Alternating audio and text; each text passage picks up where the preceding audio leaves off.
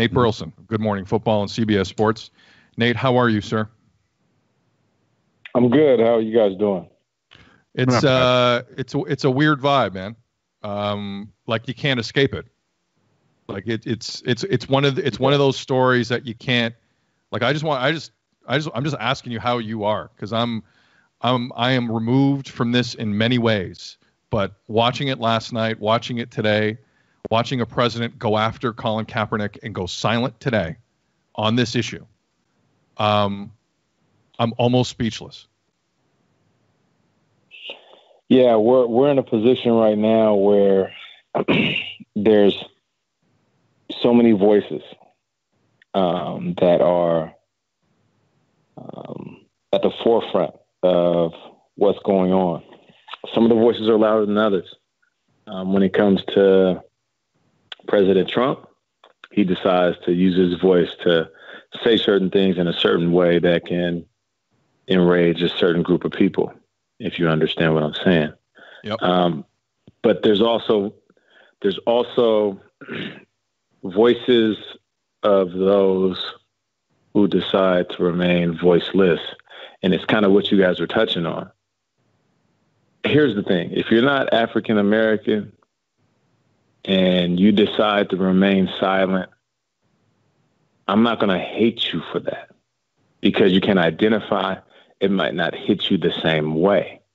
But if you're not African American and you try to rationalize death of, I'll say, a black man, because I am black, so I see color, or a human, if you try to rationalize death and it's something that's avoidable, yet you're saying, well, if he didn't commit a crime, or if he just listened, or it seems like he put himself in that situation, or, I just don't get it. So I don't understand what the big deal. Death is inevitable and it just happens.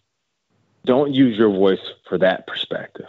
I came out and I spoke on this issue because I wanted to make sure people understood that I'm not disconnected from what's going on in reality.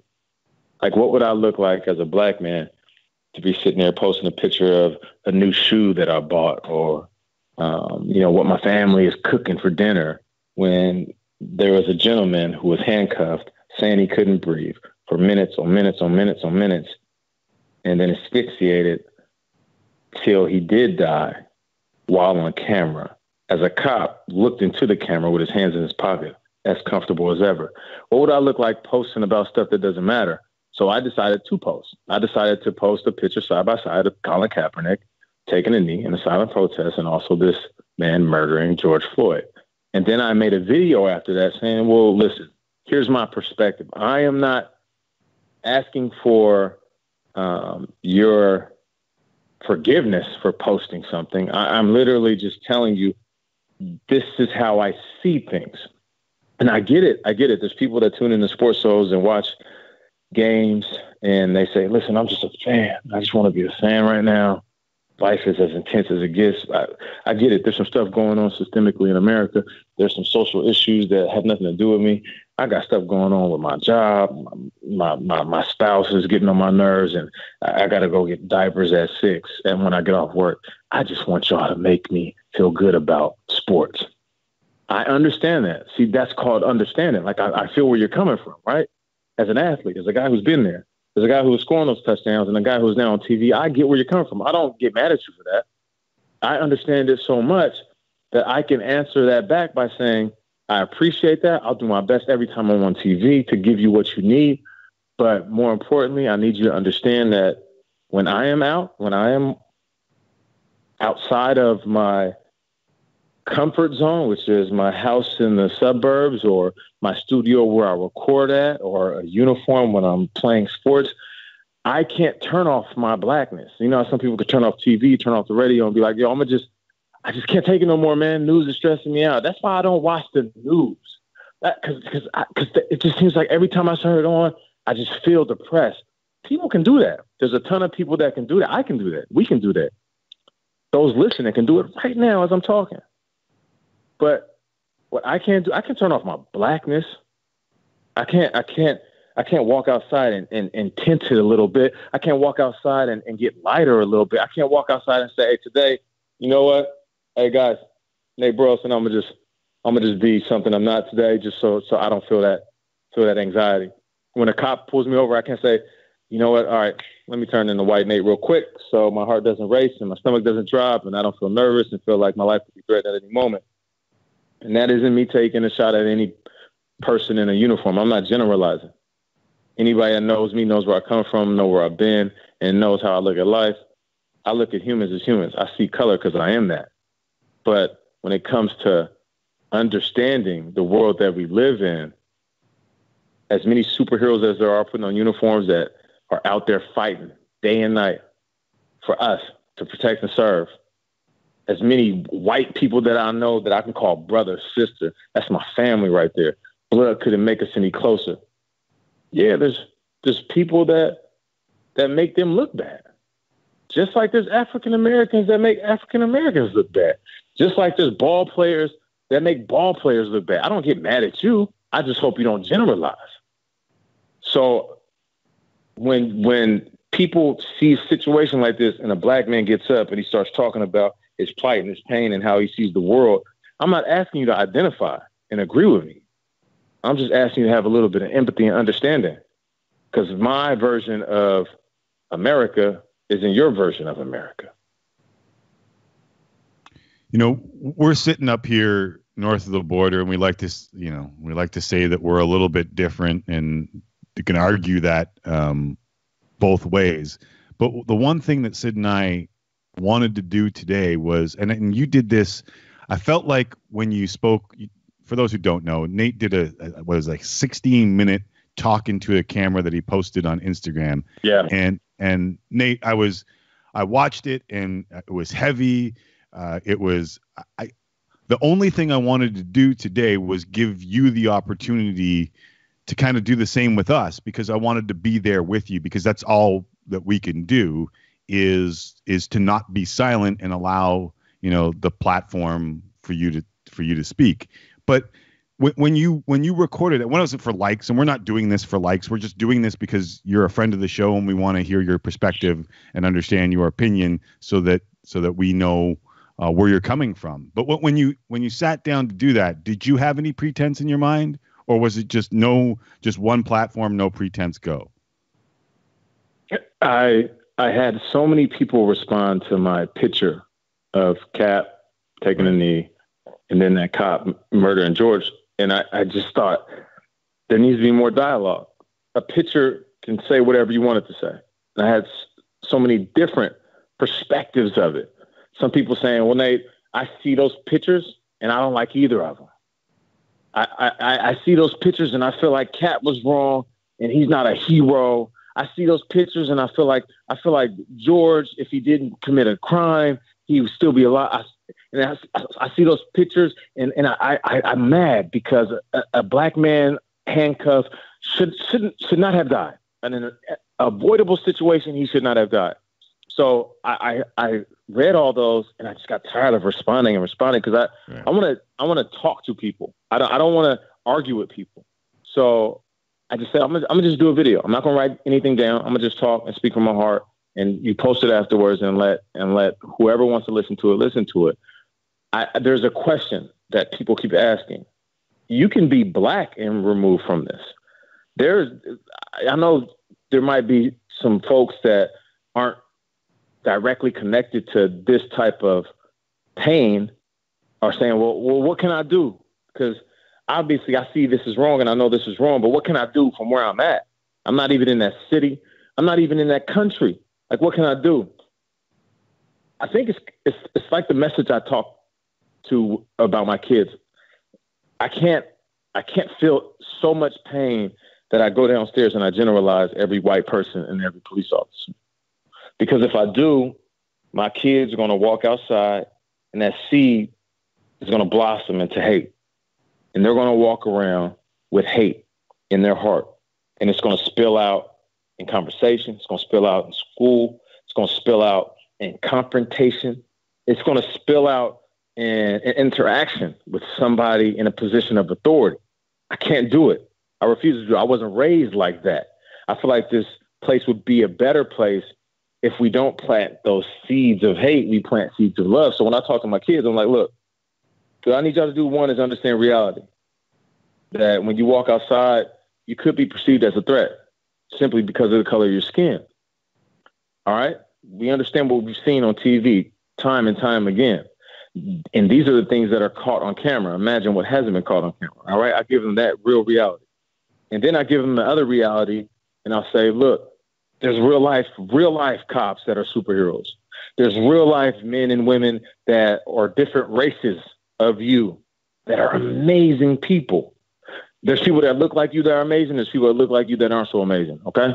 But I need you to understand that when you're sitting in a moment where somebody does something ever so subtle, and we've all been guilty of it. I have, whether you hear a joke that is driven by stereotypes, whether you say something that you saw in a comedy special that might have the slightest bit of racism, but you're like, man, I ain't racist. Come on now. I ain't that type of dude, but I think it's funny. Or you're with a group of people and somebody says something and you don't say anything.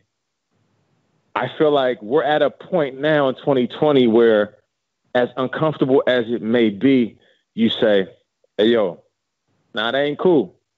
And if they want to hit you with the, oh, who are you? You Mr. Politically correct? Well, maybe I am. I just feel like right now that isn't the time. And I feel like right now that isn't cool. So when I talk to my kids, I tell them that.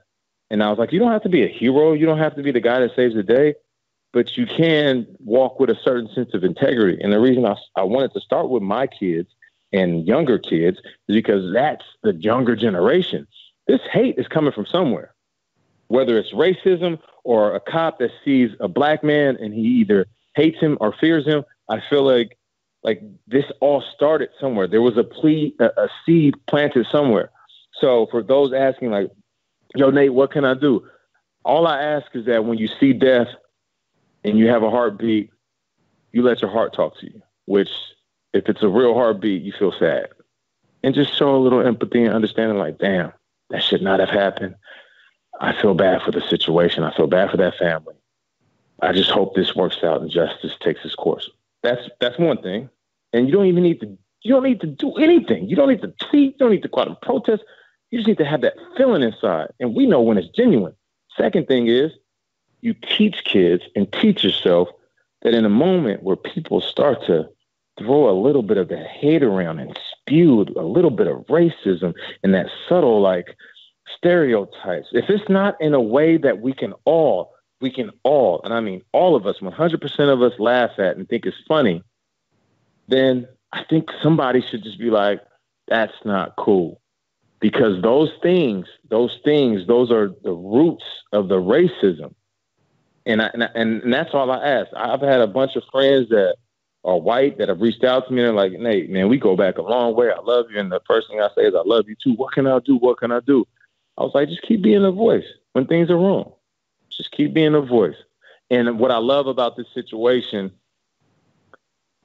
is that I've seen officers of every shade, black, white, Asian, stepping up and saying that officer was wrong, because we don't see that accountability that often. You know, there's always this code that you protect your own. You know what I'm saying? Like we gotta keep quiet. We can't really point out our brethren that is out there doing some absolutely horrific thing. But I see these cops and they're stepping up and they're saying, nah, man, this dude, what was he on the force? 20 years. He had all these infractions. I think he got multiple bodies on his gun. Like, this dude has been in a situation before where he has taken a life, and this is how you choose to de-escalate a situation. That's wrong. I think that's powerful. That's powerful. And if we all can do that, and I'm literally, as I'm talking to you, I wish there was a camera, I'm literally standing in my bedroom looking into a mirror. And the reason I'm so passionate behind it is because I also have to do this. I also have to be that guy. I also have to be the one that's not too cool for school when somebody says something, or my kids come home and they repeat a joke and let it slide because it's not that serious. It is. Because eventually it's like hate is like a snowball. And like it just rolls and rolls until it gets too big to where we can't control it. and it just rolls over us. But if we just disassemble it in the beginning, I don't think it'll destroy us like it is right now. And it might not directly affect you. I know those are like, well, Nate, it has nothing to do with me. So, but let me tell you how a black man thinks. And this is you guys know me, Mr. Optimism. Nate Burleson loves everybody. Give me a hug. I'll see you meet for the first time, give you a shirt off my back. That's me. But I see this time and time again, right? It's like, damn, another video? What happened? Botham Jean, a female cop walked into the wrong apartment. How'd she walk in the wrong apartment and shot him in his own place? What was it? Atiana Jefferson? Breonna Taylor? What? What happened? They shot through the window. It was the wrong house. What?